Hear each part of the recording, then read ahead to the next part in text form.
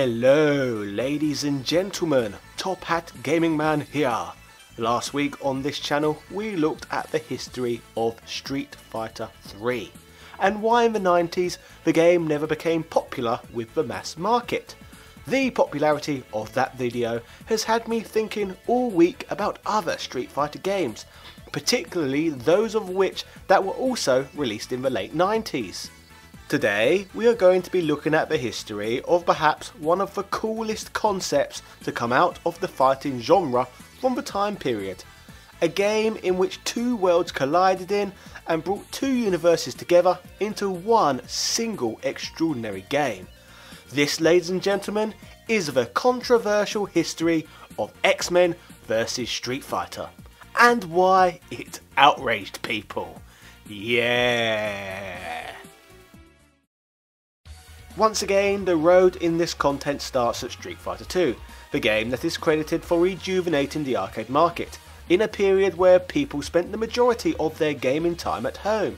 With Street Fighter 2's success, Capcom decided that they wanted to milk the game for all it was worth, which would soon lead to the countless revisions of the game, with each iteration receiving slightly more polish than the next. Despite relying on this formula for at least a few years, Capcom knew that in order to captivate the Street Fighter audience, sooner or later the fans would need something new, which would eventually lead to the arcade release of Street Fighter Alpha in Japan in December of 1995. For reasons, this was simply not enough for Capcom, as over the next 12 months, following the release of the game, the arcades would bloody see the release of another 4 fighting games featuring the name Street Fighter in the title. 1996 was a particularly busy year for the franchise, as it would see the debut of Street Fighter Alpha 2, Street Fighter 3, Street Fighter EX, and the subject of today's video, X-Men vs Street Fighter. That is a bloody lot of Street Fighter for one single year, eh? Which makes it no surprise at all that the casual audience severely struggled to keep up and stay interested in the regular Street Fighter brand past this point. Anyway, out of the games that were released this year, the most interesting out of that bunch for me personally in the 90s was X-Men vs Street Fighter. Now before we talk about this title itself in more depth, let us talk about the second franchise that was part of this game, X-Men, and where it stood historically in 1996. Obviously, X-Men originally debuted in 1963 in the form of a comic book series written by Stan Lee. By the time we got to the 90s, the franchise had entered into other entertainment mediums. On February 12, 1992, the day of my 6th birthday, an X-Men beat-em-up was released into the arcade by Konami. Apparently, the character designs in this game would be based on the 1989 X-Men cartoon pilot episode known as Pride of the X-Men, and this simple repetitive game is remembered extremely fondly today. Later that year, X-Men the Animated Series would debut on the Fox Kids network and would become both critically acclaimed and a huge commercial success. As a result, this would spawn another 4 seasons of the show, as well as leading to a comic book spin-off of the comic book spin-off, as well as other merchandise such as action figures and of course video games. Amongst all of this, Capcom would manage to strike up a licensing deal with Marvel, and as a result would release a fighting game in 1994 titled X-Men Children of the Atom. The game was originally released in the arcades on the Capcom CP System 2 hardware, before being released on a number of home platforms. The fighting game features controls and conventions Capcom previously established within the Street Fighter 2 games and the original Darkstalkers. This game is particularly important in today's story, as part of a licensing agreement struck by Capcom allowed them to place Akuma as a secret character in the game, interestingly making this the first game in which characters from X-Men and Street Fighter would face off against each other. The following year of 1995, it would see the next Capcom Marvel game, simply titled Marvel Superheroes, which would be a similar fighting game, only this time featuring a whole range of characters from across the Marvel universe, as opposed to just X-Men, like in Children of the Atom. What makes this game particularly interesting today is that the story of the game is based on the Infinity Gauntlet storyline, making this game more culturally relevant than on release. As a result, the game includes the feature of collecting Infinity Gems from your opponents, as well as a final encounter against Thanos. So yeah, with all this info in mind, and Capcom releasing a series of both Marvel and Street Fighter games year in year out, it would make sense that by 1996 they could cross the two universes together. The game's opening scene touts itself as the wildest crossover you have never dreamt, which I guess would be completely applicable if you never saw Akuma in Children of the Atom 2 years prior. Anyway, within this game on Capcom's CP System 2 hardware, the player select screen gives you a choice of 16 playable characters, 8 of which come from the world of X-Men and the others from Street Fighter. I want to take a quick moment to talk about the selection of Street Fighter characters we are presented with. 7 are straight from Street Fighter 2, which makes a lot of sense considering how popular the game was, but for some reason the final Street Fighter on the menu select is Charlie from Street Fighter Alpha for some reason, a character who is, according to in-game lore, a friend and mentor to Guile, which leads me to the question as to why they did not just include Guile in the first place, considering no one from the mainstream is going to have a bloody clue who Charlie is anyway. Well, to answer this question, the answer is quite simple. All of the Street Fighter sprites in the game have simply been used straight from Street Fighter Alpha 2, and unfortunately Guile was not included in Alpha 2, so I guess Capcom never fancied the work of creating him from scratch for this game. In fact, it was not only the Street Fighter character sprites that were ripped straight from another game, most of the X-Men character sprites were ported straight out of Children of the Atom, so therefore the majority of animations in the game were simply recycled from other games. The only completely freshly drawn playable characters for this title are Rogue, Sabrewulf and Gambit, since they never featured in any Capcom games previously, so at least that is something, I suppose. Once again, in regards to the characters, Akuma once again also makes an appearance as a secret character within the game, which is a fun little trope that Capcom seem to be really stretching over a lot of different titles from the period. On top of everyone else we have talked about, the game features a final boss battle against Apocalypse, which is a nice change of pace from many Capcom fighters of the time, bearing in mind that he is not a regular fighter and takes up the majority of the screen, like a final boss encounter in a Mega Man game or something. Anyway, like Street Fighter 2, Street Fighter Alpha and Capcom's previous Marvel games, this one is obviously yet another 2D fighting game, and as a result consists of the player controlling characters in one-on-one combat. Who would have thought? This game varies though from all of its predecessors in that it features dual character selection and tag team matches, players. The game further differs from many fighters in that the best of 3 rounds format is completely ditched, and instead the fighting in this entry consists of just single rounds. Going back to that lovely player select screen I mentioned earlier, the player must actually select 2 of these players prior to a playthrough, and as a result the starting character can tag in and out of the fight with their off-screen character at will.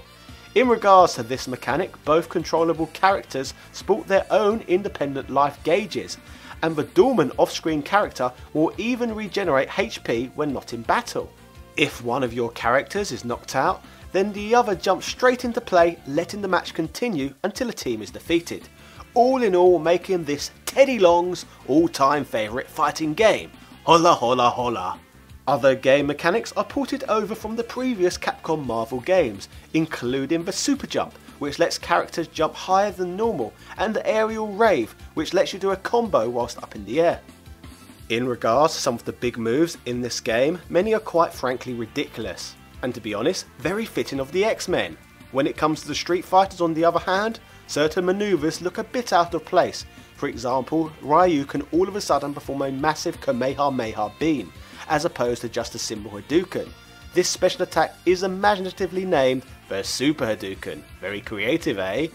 As mentioned earlier in the video, this game would hit the arcades in Japan in late 1996 and would shortly go into circulation around the world shortly after. According to Electronic Gaming Monthly, the game was only mildly popular when first released on US soil, but after a few months began to pick up some steam after people began to realise this cool game existed.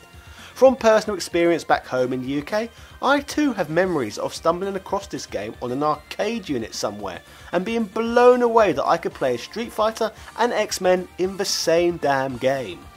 In terms of how journalists responded to this game at the time, opinions were mixed, with the main consensus being that the game was a decent fighter, but just one of many to exist at the time. Next Generation, for example, praised the new tag team mechanic, along with the inflated projectile attacks and lengthy combos. However, they took note of how much Capcom were milking the fighting game formula, so concluded, X-Men vs Street Fighter is a fun game, but it's just a bit of an overdose of the kind of game of which we've already played way too much. On the whole, from what I can tell from my personal observations, the arcade version of this game seems to be quite fondly remembered. For me and many, I guess the main drawing factor was simply the novelty to have Street Fighter and X-Men characters in the same bloody game. This was one of the coolest things ever to see as a child who enjoyed both franchises, especially when you take into account that this was in an era where corporate crossovers seemed to happen a lot more infrequently. As we know, Super Smash Bros. Did not even exist at this point in time yet. Touching back on this game's gameplay, from what I could learn, each character in the game had at least one infinite combo, which apparently was not intentional and was only left in the game due to insufficient beta testing. As a result, Capcom would quietly tinker with the game, resulting in two updated versions of the game, colloquially known as version 2 and version 3. The main change in version 2 of the game is that it removed Ryu and Akuma's abilities to recover from their hop kicks in midair. Version 2 also changed Ryu's Hurricane super move to move the player up as opposed to down like in the original version. Finally, Sabretooth and Dhalsim's mechanics were also tinkered with. Version 3 of the game would see a bigger overhaul, which would result in Capcom removing all of the infinite combos in which they knew of. In last week's video, I mentioned that it took 3 years to get Street Fighter 3 over to a home console, due to the game being too technologically developed to be able to run on any game console of the period. The characters featured too many animation frames, and as a result would only run on the Capcom CP System 3 hardware. Thankfully for Capcom, X-Men vs Street Fighter was a little less taxing, ran off CP System 2 hardware, and featured many assets that were simply recycled from Children of the Atom and Street Fighter Alpha 2, two games that had already been wonderfully ported to the Sega Saturn. As a result, at a November 6, 1996 press conference, Capcom announced that the home version of X-Men vs Street Fighter would be an exclusive to the Sega Saturn. This would lead to the press and fans of the franchise accusing Capcom of favouritising Sega, which was bolstered by the fact that Darkstalkers Revenge was also a Saturn exclusive and that Street Fighter Alpha 2 did not run as well on the PlayStation as it did on the Sega Saturn. In reality though, Street Fighter Alpha 2 running better on the Saturn, and making the decision to make X-Men vs Street Fighter a Saturn home exclusive, had nothing to do with favouritism and simply related to the Sega Saturn's 2D capabilities. The Saturn was a superior system to the PlayStation in that regard, as it offered 50% more video memory, which in turn meant that the system could produce bigger, better sprites and offer superior backgrounds. The Saturn's two video processors could handle 2D beautifully, and that is before we even get into the introduction of Saturn RAM cartridges. So all in all, the decision to make the game a Saturn exclusive seemed like a very sensible choice. Sadly though, before the game was released, popularity of the Sega Saturn in the West continued to diminish, in favour of the Sony PlayStation's superior marketing, cheaper price point and heavy emphasis on polygon gaming. Taking this into account, along with the pressure from the Western Capcom fanbase, the decision to make X-Men vs Street Fighter a Sega Saturn exclusive was soon completely rescinded. Electronic Gaming Monthly reported that Capcom stated that instead of making the game a Sega exclusive, the game would have PlayStation and Saturn versions of X-Men vs Street Fighter that would now be released simultaneously and would both be arcade perfect. 14 months after the game's arcade release, X-Men vs Street Fighter would arrive on the Saturn in November of 1997, exclusively in Japan, with the PlayStation version of the game being nowhere to be seen. The game would be released to rave reviews and see a critical response that was even stronger than with the original arcade release. This conversion of the game would be heavily praised for its fast-paced gameplay, great animation, sound quality and technical performance in comparison to its arcade counterpart. GameSpot were in love with the game and stated that there is no better looking 2D fighter on any console system. Game Informer added to the praise of the port for running and looking identical to its arcade counterpart and declaring it one of the best arcade conversions ever seen to date. Next Generation 2 with regards to this version stated that if nothing else, X-Men vs Street Fighter proves the old adage, more is better. The game ran pretty much arcade perfect on Saturn hardware, which was made possible due to the system's 2D capabilities paired with the adage of the Capcom 4MB RAM cartridge that came with the game. The Capcom cartridge was a system expansion cart that preceded the 1MB RAM cartridge that had been released by SNK at an earlier date for the system. This extra memory would assist the game's ability to run properly and prevent problems such as slowdown from happening. When you take this expansion card into account, it becomes even more clear as to why at one point Capcom wanted to release the game exclusively for the Saturn. Speaking of the Saturn version, sadly it would remain exclusive to Japan due to Sega's continuous reduction of support for the system in North America and Europe due to a lack of hardware and software sales. This however did not stop Western game stores such as Electronic Boutique from importing the game from Japan and selling it to its consumers regardless. The Sega Saturn remains a popular system with importers right up until this day, and it's games like X-Men vs Street Fighter that encourage this trend in behaviour. So now we have talked about the Saturn version of the game, we need to move on to talking about the Sony PlayStation version, and this is where things begin to get really juicy. The PlayStation version would not be ready for a dual launch with the Saturn version as planned, which instantly should have had your alarm bells ringing. The game would eventually see a release on the PlayStation in Japan in February of 1998. 4 months after the Saturn version, and would not get to America until June and Europe and Australia till the winter. Anyway, releasing games that way was common protocol for the time, but it was the lack of dual console launches that appear a little more disturbing in this tale, particularly when you take into account Capcom initially never wanted to make a PlayStation version at all, and in many ways were pressured into the situation. As expected with a PlayStation port of the game, the memory limitations would require the title to be scaled down and altered in terms of both gameplay and graphics for the system. This would include Capcom needing to remove several character animation frames from the game to get the game to run on the PlayStation hardware. Whilst all of this was key in getting the game to run on the device, the most notable and shocking omission from this version of the game was the removal of the tag team combat, a staple of the game and a mechanic that was one of the biggest features that made the game stand out from the pack. In this watered down version of the game, the second character is only used during certain attacks, such as variable combinations for example, and the ability to switch between characters at will is completely gone. To compensate this tag change, 1-round battles are changed to the regular 2 out of 3 falls encounters found in the majority of other generic fighting games from the period. Interestingly, a sort of tag match can still be experienced in the game, however only with the use of a cheat code. The reason why I say only a sort of tag match is because to make this possible, both you and your opponent have to play as the same 2 characters, due to the PlayStation's lack of ability to keep 4 different character animations in its working memory simultaneously. The gimped PlayStation version of X-Men vs Street Fighter would result in some absolutely hilarious reviews at the time, with many journalists completely chastising this version of the game.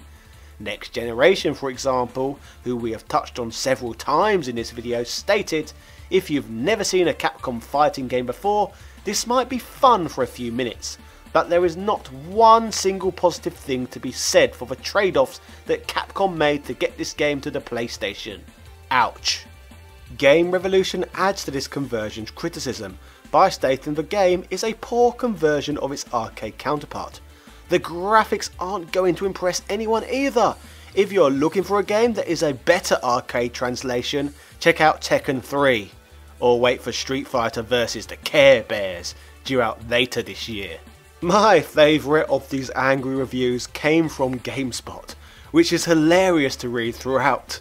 The opening paragraph to their review features a level of salt that is so intense it had me chuckling upon digesting every sentence.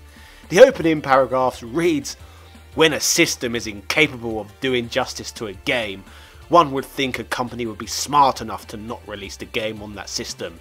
But for reasons that are probably based entirely around making money, Capcom has released a completely butchered version of its arcade fighter, X-Men vs Street Fighter, on the PlayStation."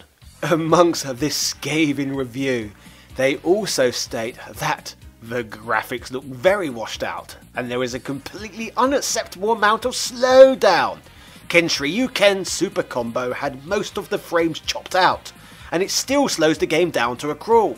The slowdown and missing frames are so bad and so noticeable that they have a detrimental effect on the already bad gameplay. The ruthless review closes with, "At some point in the development cycle, someone should have stepped in, seen that the PlayStation simply couldn't do justice to the original game, and pulled the plug. I like the Street Fighter series as much as the next guy, but this is taking it way too far." Now, going back to me and my personal opinion on this whole matter, I believe as gimped as this game is compared to its Saturn and arcade counterparts, it really is not anywhere near as bad as some of these reviewers make out. This is a game I personally own, and when I was younger I never noticed a difference between this title and the arcade version due to the amount of time that would have elapsed between playthroughs of both of these games. So basically, unless you were lucky enough to have played the Sega Saturn version, or been fortunate enough to have played the arcade version of this game in the wild a lot, then you're not really going to be aware of all the changes necessarily anyway. So for a member of the casual audience, which I would infer make up the majority of the viewers today, and the people who would have wanted to play this game on the PlayStation, the game really does not look any worse than other 2D fighters that can be found amongst the PlayStation's library. In all of this anger that seemed to be directed towards Capcom in these reviews, you could argue that the reviewers should have been angry with the PlayStation user base instead, who chose to back a system that performed poorer at handling 2D games than that of the other system on the market. Obviously, you would sometimes hope that game reviewers are the most hardcore of hardcore gamers, which upon reading a lot of the X-Men vs Street Fighter Capcom reviews very much seems to be the case. However, with this wealth of experience playing all the different versions of the same game, you are going to build up a very different perspective of the title to those who simply started out by picking up a PlayStation version of the game. From Capcom's perspective, their hands were clearly a bit tied in this situation, as the PlayStation essentially was the only system worth making games for in the West during the game's release window. They entered this whole situation very reluctantly and were simply answering consumer demand, the very best that they possibly could with the hardware they had at their disposal. All in all, it is very clear that if you want to experience X-Men vs Street Fighter at its best, the arcade or the Sega Saturn are the ways to go. However, the PlayStation version is not the total garbage it was made out to be upon the game's release. To summarise, the X-Men vs Street Fighter release story is an interesting one full of controversy, criticism and even critical acclaim. The game has a legacy as polarising as any that is both astonishing and hilarious in equal measures to go back and explore. Anyway, ladies and gentlemen, that was the controversial history of X-Men vs Street Fighter and why it outraged people. Let me know what you thought of today's video and share your memories of this game in the comment section down below. I release multiple videos on this channel on gaming history every single week, and I would highly appreciate a like and subscription if you had enjoyment from what you saw today. Lastly, the time and effort I currently put into these videos is only possible due to my small group of channel patrons who financially support my work, allowing me to invest large amounts of time and effort into these silly projects. So a huge thank you and a massive shout out to Carl Johnson, Shizuku Kobayashi, JD Robbins, Greg Hooper, Seabass the Great, Since Spaces, Andrew Bazanski, Edward O'Reilly, Kwang DX, SpongeMat B, Michael Baker, Hans Christian, Computer Man, Antonio Rodriguez, and all of my other patrons. You make all of this possible. Yeah! Cheerio.